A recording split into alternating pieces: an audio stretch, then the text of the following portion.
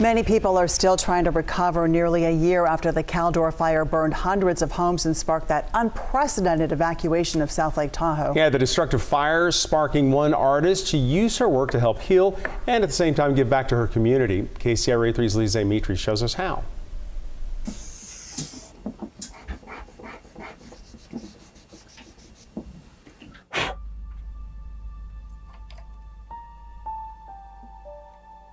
It feels like a really healing thing to do.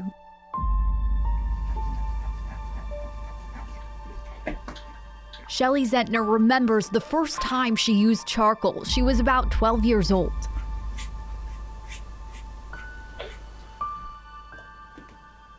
It's dirty, it gets all over your hands.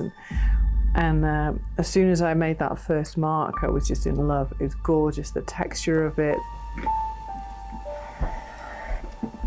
She never would have imagined as an adult she'd be surrounded by it.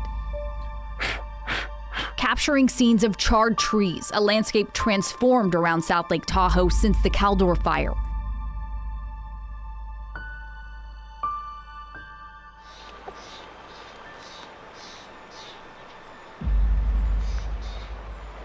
The blaze burned more than 220,000 acres. It forced Zentner out of her Christmas Valley home at the end of August last year. It was already raining ash.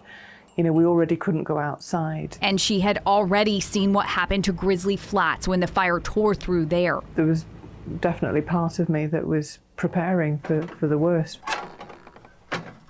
Her neighbor, Kathy Vaughn, felt the same way after evacuating from the cabin that had been in her family for generations, going back to her great-grandfather. And actually, I was sure we were going to lose it.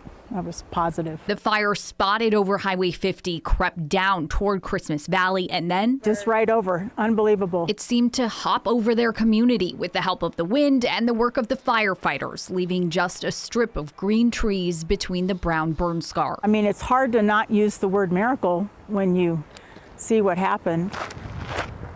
We couldn't believe it. It was just so surreal. When Zentner returned home, she scoped out just how close some spot fires had gotten.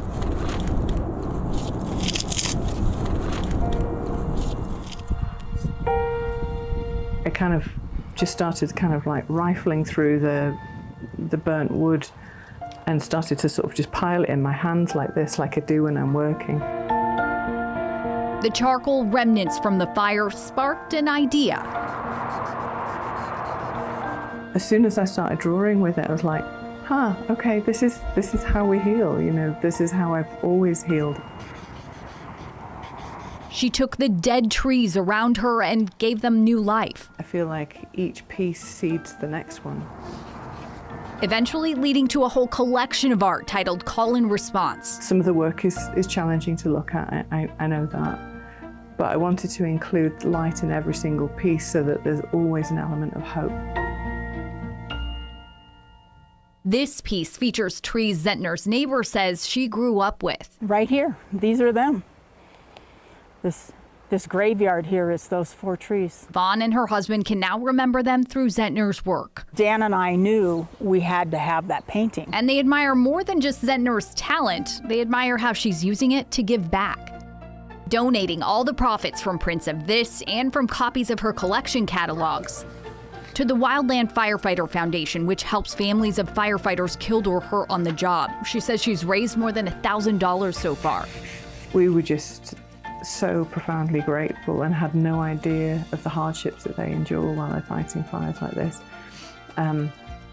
So I wanted to give back in some way. Her way of saying thank you after fire crews helped save her community. It feels good, actually. I can see all the wildflowers starting to bloom. You know, it's all recovering right now. In South Lake Tahoe, Shelley Zentner, KCRA 3 News. A lot recovering there. Just beautiful. Well, Zentner's work will be featured at the Haldon Gallery at Lake Tahoe Community College. It'll be up through September 2nd if you want to go check it out.